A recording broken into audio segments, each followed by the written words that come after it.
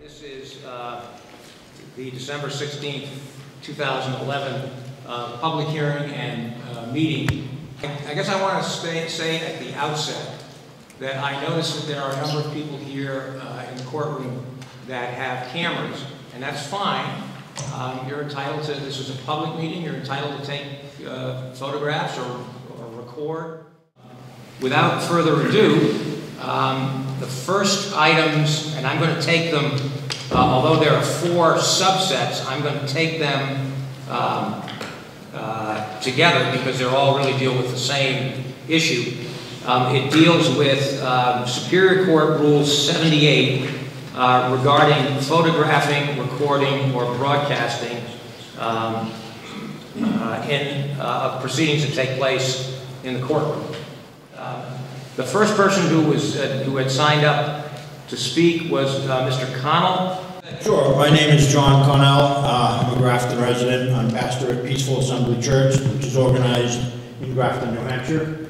I wanted to speak generally about recording in the courtrooms. I've been thinking a lot lately about, you know, when we grew up and went to school, how we were taught about all around the planet there were evil governments that were so evil that people needed to go over there and bomb them and kill them and break their stuff. And with that, I started to think about, well, what is it that made them evil governments? And there are a list of things we were told about not having the right to private property, not having a business without permission, endlessly regulated, these sorts of things, torturing their prisoners and endless wars around the planet. And another thing that relates to today, there was a lot of secrecy in those governments. And there was a lot of fear and intimidation. We witnessed a little bit of intimidation out here by one guy today, and my concern is what are we handing down to our children and our grandchildren, and if there's anything left for those who follow that. Please give it some serious thought about what in the world is going on. Some of the bills that we see coming out of the federal government, like a thing where they're going to be able to detain U.S. citizens without charge and without trial.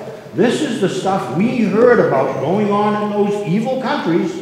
What does it say about the type of government that's being created here? Vincent, who also indicated that he wanted to speak generally. Mr. Vincent. I think Mr. Connell said everything that I wanted to say. So I decline to speak. Thank you. Right. Thank you. Thank you. I wanted to speak specifically about my case. I was actually assaulted in the Cheshire County Superior Court because I had a camera in the court lobby the size of my thumb. 2 bailiffs decided that they would handcuff me, and then I was dragged by those handcuffs across the room into an elevator where I was taken downstairs where the sheriff department is located, and then I was kept in a holding cell for 7 hours. It was at the end of the day that I was taken to the corrections facility in Cheshire County, where I spent an additional 3 days. I would like transparency. I actually covered the Supreme Court when you were on the road, and I think it was you that mentioned that the judicial branch is one of the least understood branches of government. Well, there's plenty of people with cameras that would like to make the judicial process much more transparent. But it's a dangerous activity. I mean, people have been arrested, and myself caged, and I don't like going back to that Superior Court any longer because I feel like I'm in danger, and I would like for that fear to go away. So, what happened with my friend Jason is the AOC and Chief Judge Tina Nato issued an order directly in response to my other friend Adam, who caught the presiding justice of the Keene District Court on camera committing the crime of false reports to law enforcement. In 11 years, I applied for hundreds of arrest warrants, and I'll tell you right now that what he caught on camera is a Class A misdemeanor. And as a result of that, I believe there's judicial corruption because not only is the judge in Keene District Court still sitting on the bench, but the AOC issues an order saying that you can't possess a camera in the building. And I find it very objectionable that, that the court would continue to restrict things in this manner, specifically when it looks like it's being done to protect a judge. We have to sort of balance things and trying to figure out where people see that balance being realized. I guess I don't understand because if I wanted to, and I don't, if I wanted to go and record children in court, I could just stand outside. And so the question would be, how far beyond the courtroom then will this radius of protecting the children from being photographed in public expand? I think that should point to the absurdity of the suggestion in the first place, that there should be any level of protection for anyone that comes to court. Witnesses coming to court, obviously it's a hard thing for them to do, but part of being a witness in America is that you can't be concealed. Your identity can't be concealed. There's a major chilling effect that has come from all of these orders banning cameras just from the whole courthouse. I realize you want to focus on just the inside the courtroom thing, but the fact that there is even a ban for the whole courthouse is a chilling effect on free speech that makes it less likely, as Jason Talley commented, for him to even want to come to the courthouse. I mean, I'm more than willing to set up in whatever location they think is appropriate. I've got the equipment that's necessary to make that possible. So I have no problem with that. But what I do have a problem with as far as the inside the courtroom situation is the unending hoops that the courts seem to want to put up to make the media jump through. And, New Hampshire Constitution is pretty clear in Article 22 that the right to free press, should be inviolably preserved, I believe is what it says, if I'm not mistaken. And if it's a right, then you don't have to ask permission.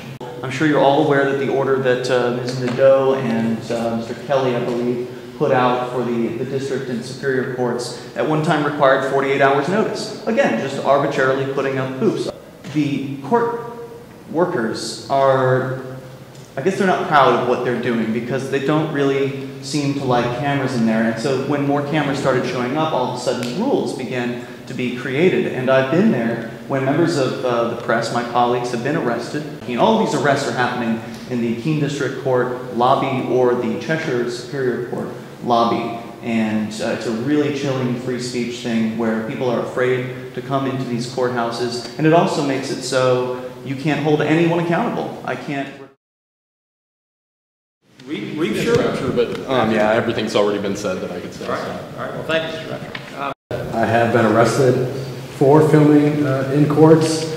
To me, it's not an issue about in court, out of court. It's one of the same. These are public officials acting in the course of their public duties that is given to them by the public, and they share no expectation of privacy. I know. To me, it's not about what rules need to be made, but how many rules we need to get rid of. As long as this is a public building, as long as the folks that are filming are interested in filming open public court hearings, they should be allowed to do so. End of story. Thank you. Question? The objectives you guys are here to pursue, I would say, was for justice and protection of rights and things. I would say the best way to go about that is not through a one-size-fits-all monopoly, which currently exists. I think a monopoly shelter from market signals, whether it's in law or any other thing the state today claims a monopoly on, is either moral or inefficient. So we should trust that people will act appropriately, and if they don't, then they should be held accountable for their actions. But the default should be people should be free to come in. It's a public space. It's paid for by money that's taken from other folks. So I'm an attorney at Orrin Reno in Concord. In that role, our firm and I represent a number of media organizations, including WMUR, the Concord Monitor, Keene Sentinel, and the Valley News. We've come a long way because the WMUR case was decided in 2002, and that was the case that really formed the basis for Rule 78. So up until that time, there had been some decisions, and certainly decisions that we had based our arguments on in the WMUR case in terms of a constitutional or common law right of access to the courtroom. Proposed rule, there are a number of changes. I can answer specific questions about them, but in general, it's fair to say that the rule implements the strong presumption in favor of access. The first portion of the rule has been significantly rewritten, again, in every instance to make access easier, to make the procedures less burdensome, and to make it possible for people and citizens with cameras to get into the courtroom. I think the proposed amendments are excellent. The amendments that you're considering recommending to the Supreme Court will bring the court's media rules more into line with case law. In the rules as they currently exist, the presumption of access is that no one will record unless they can demonstrate that they should be allowed to do so. under the new rules, the presumption is that people will be allowed to record. The new rules also take away the distinction that the old rules had between media and non-media. But I would suggest that using a solid metric like circulation would be a much more objective way of resolving who's admitted than using the fuzzier criteria of who is established and who's not. When members of the citizen media are arrested in Keene for using cameras in court, this does not look good for the judiciary. Of course, the Dilboy case didn't help the courts either. Then, in June of this year, a man burned himself to death on the front steps of the Cheshire Superior Courthouse to bring public attention to the waning legitimacy of the New Hampshire courts. When a judge makes a corrupt or illegal ruling, that judge needs to know that it could be on the 5 o'clock news or broadcast on YouTube for the entire world to see. Someone said that the court system is one of the least understood branches of government. And I have to admit that I was kind of in that category up to about, say, 4 or 5 years ago. I'd never really been exposed to the court system, but then because of economic issues and so forth, I've been exposed to the court system quite a bit lately. And I can tell you that I'm not very happy with what I've seen. The word corruption was mentioned earlier. I think that's what I've seen. I don't think that the system works fairly. I think that I think that the judges and the lawyers have a lot to do with that. But so I definitely do think that there needs to be transparency. You need to let people on the outside know more about what's going on and be able to actually see it. The public needs an easy way to be able to look at what goes on in here so that the necessary outrage will begin to swell up and that people will begin to take whatever means necessary to peaceably change the system and improve it to make it work the way it's supposed to, which is to be a system that affords justice to people, not where people just go in there and feel like they're being bullied and run over, which is what I've seen as an experience.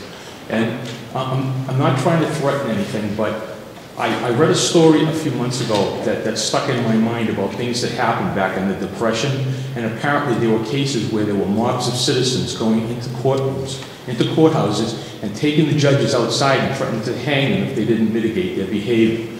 That's not where we want to wind up, okay? I would say that it's better to let citizens peaceably come into courtrooms with cameras to take pictures of what's going on so that we can correct the system that way than it is to have citizens coming in through the windows in mobs with ropes and correcting the system that way. I just want to go over the current existing case law that actually goes back a lot farther than the WMUR case. There's no specific right to a public trial in the New Hampshire Constitution, but that right is now recognized as existing under both Article 15 and the 6th and 14th Amendments of the United States Constitutions. There is also the issue of open judicial proceedings, which has been decided in the context of preliminary hearings involving access of the press. Interestingly enough, these were all in Cheshire County. Keene Publishing Court versus Keene District Court was decided in 1977. We've been having these problems in Cheshire County since '77.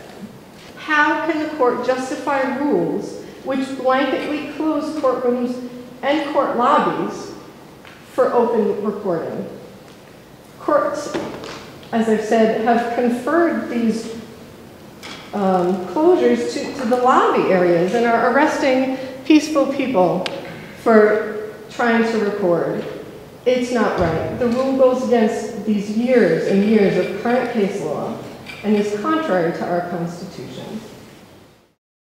In June of this year, I was handing out some literature outside of a courtroom when I heard that a friend of mine had been arrested upstairs in Keene District Court for asking a judge a few questions.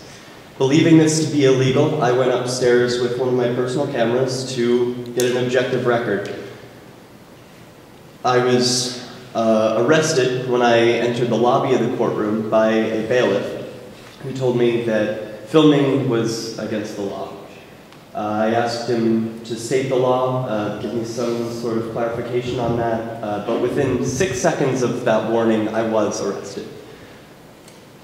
I believe that cameras keep an objective record of what is happening, and I believe I was arrested to keep that objective record from showing that my friend had been wrongfully arrested by the court.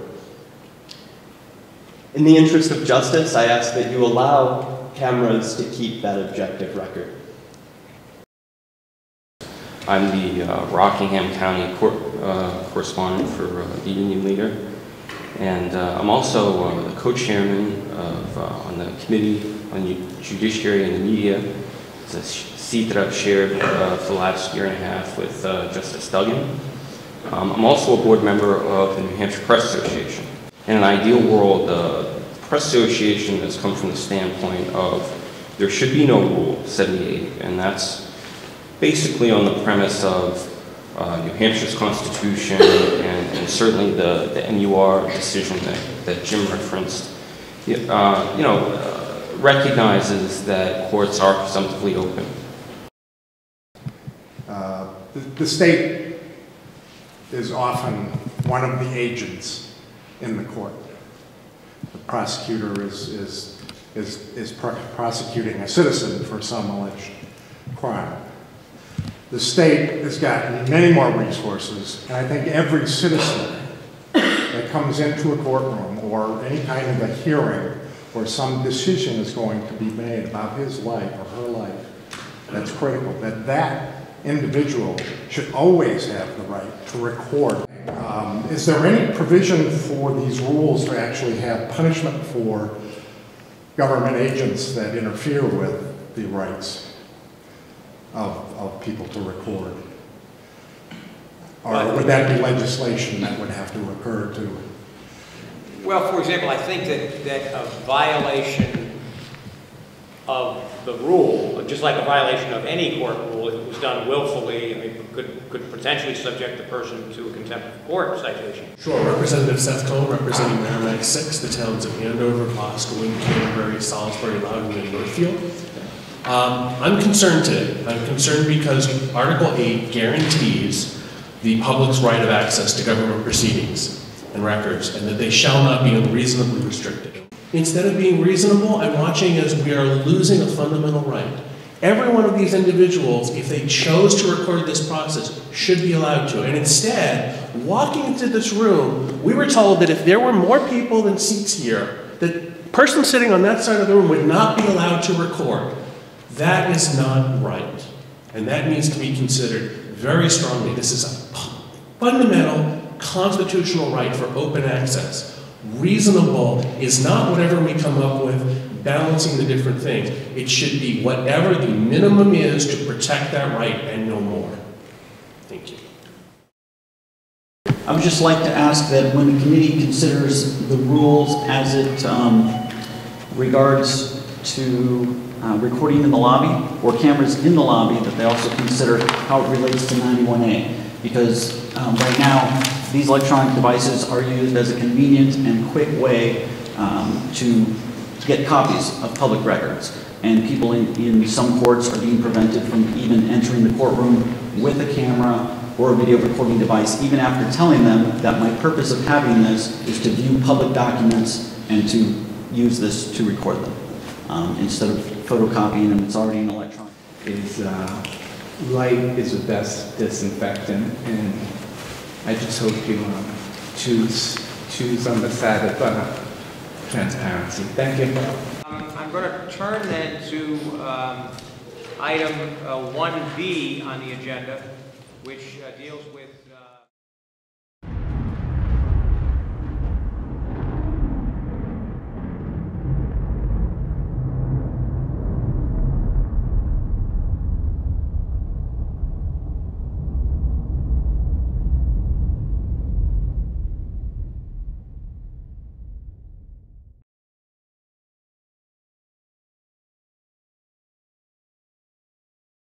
We'd like to invite you to visit freekeene.com. Freekeene.com features audio, video, and blogs chronicling the transition to a voluntary society. Freekeene.com also has comments and discussion forums so you can be heard. Freekeene.com. Whoa! Can you move now? You're blocking. Why are you getting in her face?